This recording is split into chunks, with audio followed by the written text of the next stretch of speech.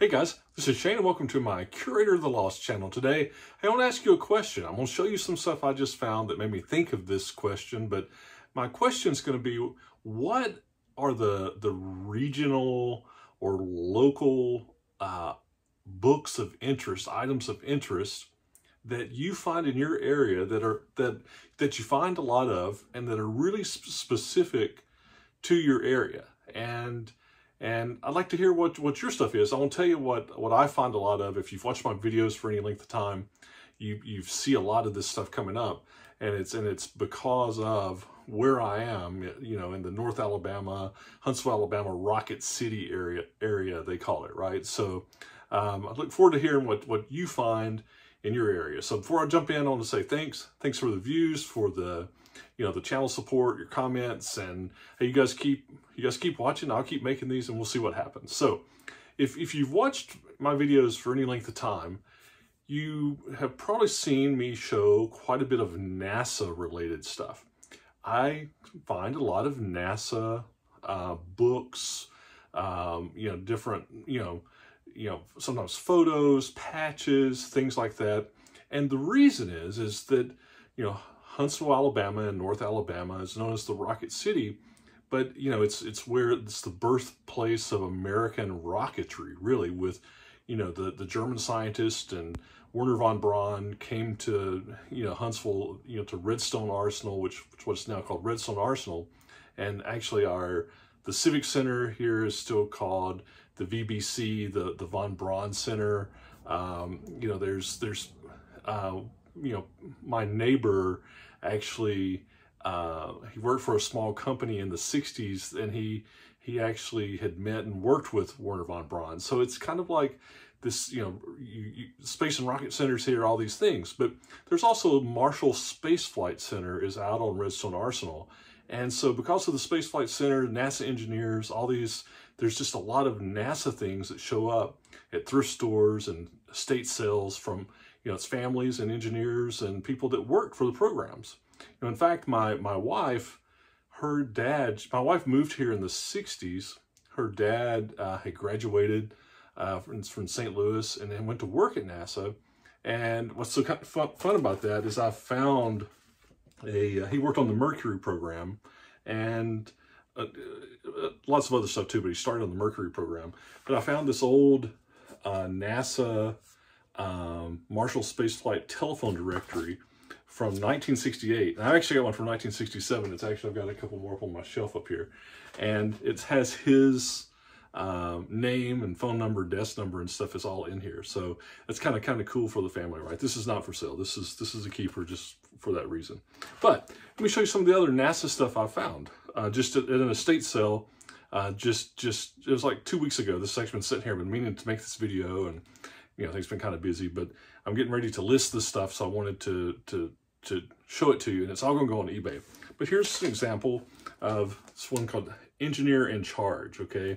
This is actually a history of Langley, the Langley Aeronautics Center, and it's, you'll see lots of times on the NASA books, I've commented on this before, there'll be this NASA, if it's an official publication, it'll give you a NASA and SP number.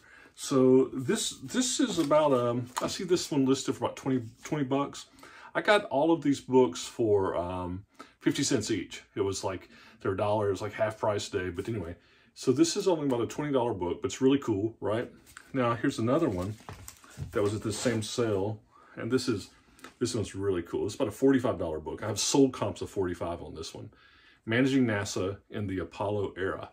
And you can see the NASA official pubs.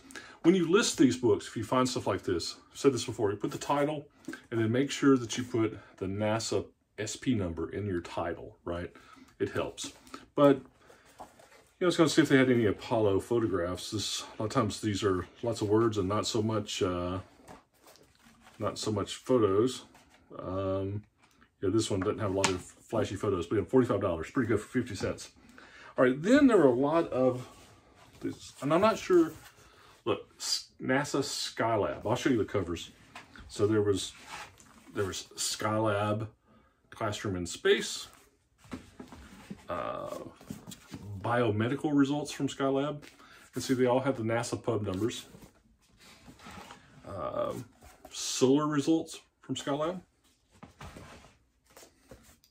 ERIP, I'm not sure what that stands for. Engineering Review, Investigation Summary for Skylab. And then Skylab's Astronomy and Space Sciences, okay? So all those were Skylab books. They're all in this one basement living room. This person in the estate sale must have worked for NASA. They had them. I'm certain that they work for NASA. So they, I'm not sure on those if I'm going to sell those as a lot. So I'm kind of thinking, I see the biomedical one, I have a sold comp for like 10 bucks. Some of the others I've seen like more like 30 bucks. I may just put all those together and put a price on them. You know, there's what, there's 5 of them. You know, I may put them out there for 75, 80 bucks, see what happens. Maybe even 100 bucks. I don't know. I have to do a little more research. All right, here's the last thing that I found at this sale that made me think about this. This was these proceedings, okay? So it's the proceedings of the Space Shuttle Sortie Workshop. Volume 1 was policy and system characteristics. And then here's working group reports. What's kind of cool about this, if you don't, I mean, this is getting into like connectors and stuff, right? What's amazing about this is, this was in 1972, right? It shows how long it takes, you know, sometimes, at least I guess in the government, to, you know, get this stuff going. So, you know, I can remember all the space shuttle things in the 80s, but, you know, we're talking 1972, you know, they're having these proceedings. So this is real specialty item, but somebody who's really a, you know, a NASA space shuttle type enthusiast might be something that they want for their collection, or it's just interesting, right? I haven't found any comps for these. I'll sell them together as a workshop proceedings from NASA. You know, they're official stuff, right? So that's just an example of something that I find a lot of, that, to be honest, you know, in other parts of the country, you're not going to find this stuff probably, you know, or you're going to find one here, one there, whatever. But I can find NASA stuff very regularly, right? So I'm interested in your area.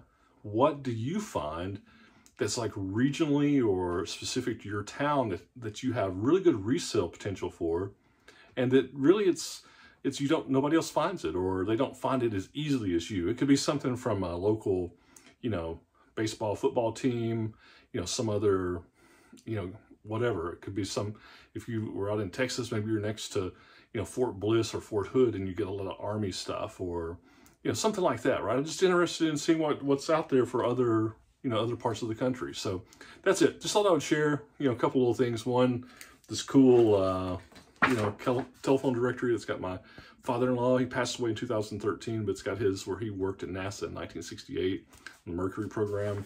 And just, you know, if you didn't know something about Huntsville being the Rocket City, you know, there you go. Just check it out sometime. It's pretty cool. So we'll talk to you soon. See cool, bye cool.